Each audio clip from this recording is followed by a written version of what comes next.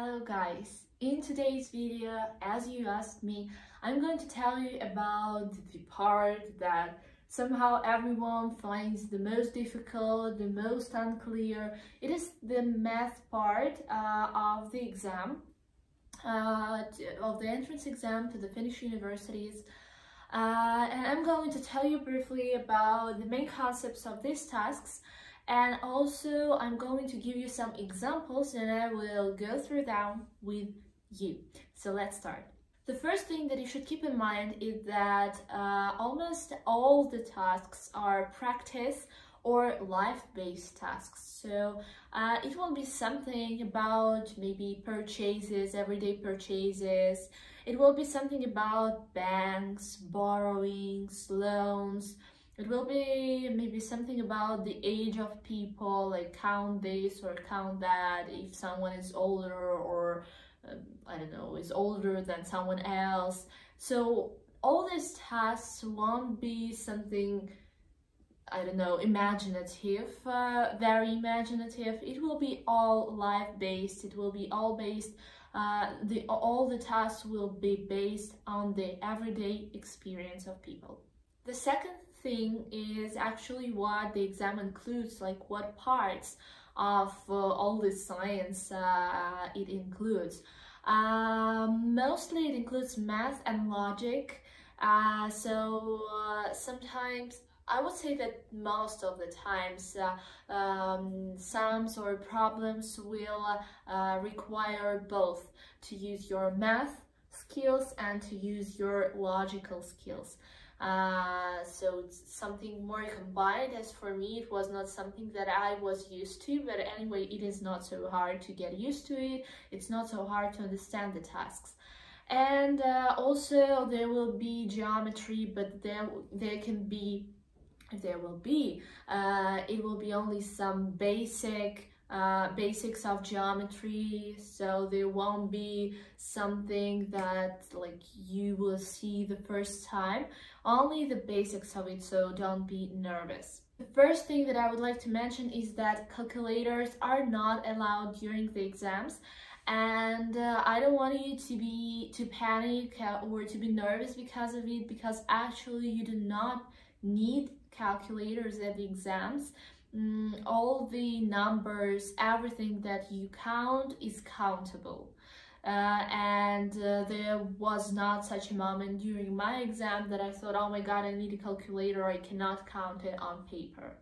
So don't be nervous about this fact. Everything is, I think, easier than you think. And now I would like to show you some examples so that you can understand what types of sums, what types of problems you can see during the exam. So the first task that I prepared for you, I think is quite typical for this exam, and it is not so hard to solve, but anyway, try to, after watching this video, after watching what examples I had here, try to find something similar, or try to get this point how to solve these problems, because if you can do it, I think that it's highly likely that you will have the same problems during the exam, and it can be described differently. It can be hidden somehow in this problem that, oh, that's something that I've already solved, that I already know how to do. So it's very important to not only to be able to solve these problems, but also to be able to recognize them in the text of the problem, or in the text of the task that you are given. So the first one, A, B, and C share a fee that they have received. A gets 1/5, B gets 2/4, while C's share is 3,000 euros. Calculate the share of A. I can say that it's quite a standard problem, and I can say also that there is nothing difficult about this problem, so everyone can solve it. But anyway, let's look here. So what do we have here are probably, let's take it's like 3 people, A, B, and C, and everyone has its share of fee. So everyone has one part, a certain part of the total sum. So they divided something between three people. And in such sums, in such problems, it's very comfortable to take to use unknown variables. And let's take, for example, x, and it will be total sum that was divided between three people. Then what we have, a gets 1/5 multiplied x, because he gets the fifth part of this total sum. What b gets? We have 2/4, so actually it's it's a half of all this sum. So it means we should multiply this half by x. And the last one, see, we actually have the sum already. We know how much money this person has. It's 3,000 euros. And now what we should do is we should prepare an equation. And how do we do it? Like, we already decided what each person has, what part we've written it down, and now we should add all these parts, put them together, and it will be equal to the total sum. So like you see on the screen, and then we just solve this equation. I think there is nothing special about it, and we get that x is total. And be very careful, always read what is needed, what is required from to do in the task, because x equals 10,000 is not your final answer. It is a total sum that these people have. But what is required from you at the task is to calculate the share of A. So it means we should multiply or just divide this number by 5, and we get 2,000. So it is a very important thing that is always checked in all these tasks, and actually in all math tasks, I think, that you read the task carefully and you understand what is required from you, because you could just, like, you know, oh, x, I found x, and here is 10,000, so the answer is 10,000, but actually it is not, because it is not what was required. Okay, the next problem is very, very important, so listen carefully, look at the screen carefully, because I'm sure 100% that you will see it during your exam, and you will remember me when you see it. And actually, I think you can see it more than once during the exam, maybe something similar.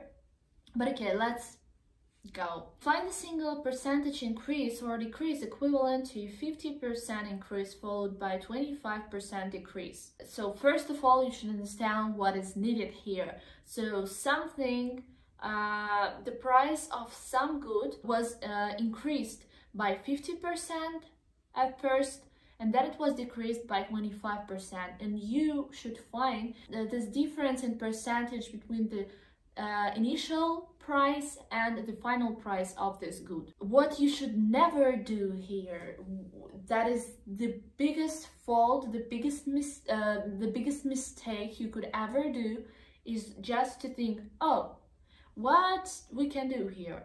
It was increased by 50% and decreased by 25%, so what is the purpose of this problem? We just subtract the 25 from 50, and here we are at 25% decrease. No, it doesn't work like this. It's the biggest mistake you could ever do. This problem is not hard to solve, but you should always remember what you should take here into account. So how do we solve a problem like this? First of all, write to yourself what is actually given in the task. Always do it with every task you have, because it will help you to visualize, to understand the problem better and to solve it correctly. So we have product A, then the price of this product was increased by 50%, and now the price of it is A1, and then the price of A1 was decreased by 25% and we get A2, so it's the final price. As we know, numbers and percentages cannot be counted together because these measures are different. We cannot just write like A plus 50 minus 25. It's what I was talking about. So we should put percentages into numbers. How do we do it? We just divide percentages by 100. And we get that 50 percentages is 0.5 and 25 percentages is 0.25. What we do, how do we find this percentage? Just imagine that the initial price of the product was 10, and you know that 50% of 10 is 5. Then you just add 10 to 5 and it's 15, the second price. So how do we actually find this 50% from the number? We just multiply this number by percentage, but in its form of a number. So like here, 10 plus 10 multiply 0.5, and we count and we get 15. If it's hard for you to imagine with everything with the unknown variables, just try to imagine it with numbers when you can really count and understand whether you write something correctly or not. So here we have A plus A multiply 0.5 and it's equal 1.5 A. So this is the new price, the second price that we get. It is A1. Now the price of the product is A multiply 1.5. What we do next, we count the decrease in 25%, but be very, very careful here. We do not take the initial price, we do not take A. We take A1 because the basement is different here. The price that was decreased is not the initial price, is not A. It's already the price with this 50% plus 50%. And it's very important because you will get another number. You will take percentage from another number and the answer will be different. So what we take here is 1.5A, so actually the second price, minus, because the price was decreased, minus 0.25, because we had 25%, multiply this number, the second price, because we take 25% from the second price, and you should always remember it, not from the first one, not from the initial one, from the second one. And then we just count, and it turns out that the answer is 1.125 A, so it's actually the final price. So what we have here at the end, we have that we had like A, 1A, and now the price is 1.125A. And in percentages, so we put back these numbers in percentages by multiplying it by 100, and we can see that we had 100% and now it is 112.5%. So we can see that the price now is up by 12.5%. It will be the actual answer, plus 12.5. So be very careful with these tasks. They are tricky because you should always remember from which number you take the percentage. So now what I'd like to tell you is like my final words here. What other possible problems or sums you can meet during the exam? It can be like you should continue the sequence of numbers, and they're not really hard, like I don't know, 2, 4, 6, 8, then continue like 10, 12. Of course not so that easy, but something like this. There can also be just simple equations. There can be the task to find a number or salary or price or age when something is more or less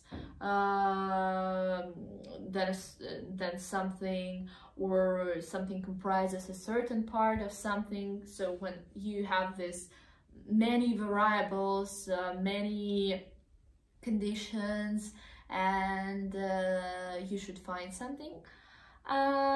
You also can have problems where you should use direct or inverse proportions, and I would highly recommend you to learn the theme and to understand how to count simple and compound interest rates, because it's highly likely you will face such tasks during the exam. And I think that's it for now. If you have any questions about the problems that we solved today, ask them. If you have any questions regarding any facts that I told you today, ask them. And of course, if you want me, for example, to explain you the theme, I don't know, of direct and inverse proportions, and to show me the tasks that can be during the exam, and we can solve them together. Or if you want me to explain you the theme of the simple or compound interest rate, which is not too hard, but it's good when you have someone to explain it and to solve maybe some problems with you concerning this problem, this concept. So just write down in comments, and I will make these videos for you, because I'm really willing to help you with the exam, and if you want to study here in Finland so that you will pass your exam successfully, and I'm happy to do everything so that you will achieve this goal. So that's all for today, and I'm very happy to share this knowledge with you. I feel really pleased after it. Have a nice day, evening, or whatever you have now. Thank you for watching this video. Write down in comments any questions, any I don't know, offers. Put your thumbs up, and bye.